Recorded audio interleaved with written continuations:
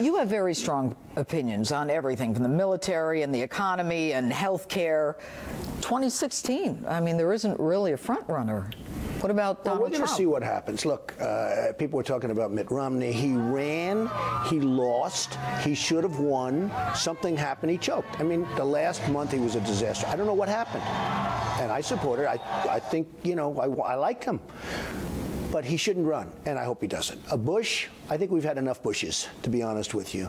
The Republicans need somebody great.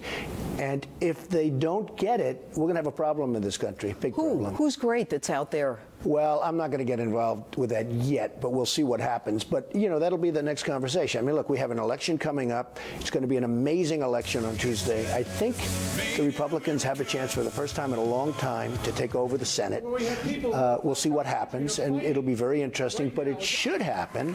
The numbers are getting better and better. It's very interesting. For a while, they were pretty even, but they seem to be getting better. And after that, I mean, I'll make lots of decisions and maybe lots of choices.